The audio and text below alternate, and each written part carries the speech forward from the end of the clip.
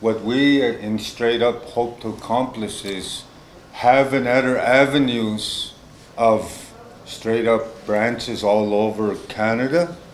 That's my ultimate goal, is to have centers right across Canada to help our individuals. Because as it is, we have so many youth that are homeless. They don't want to go home because their parents are still under the addiction.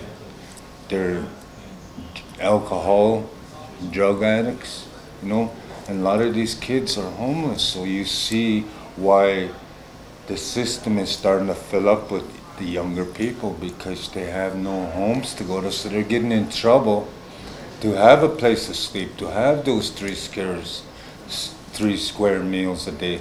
They're not getting them at home because their parents are addicts.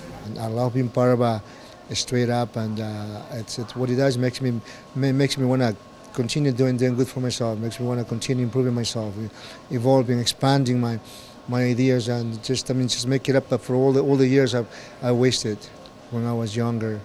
So now to me it's a totally taking a totally 180 degree, I mean, just change. It's just a whole new direction that I'm heading right now. I love life right now, and I love to be part of the community, and I love to be on the straight path, the straight road. For myself, I'm here to educate the public on the realities of life that ain't talked about enough.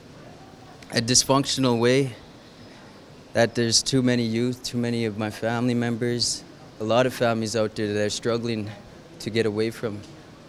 The addiction has a pull on us that is sometimes very hard to escape from.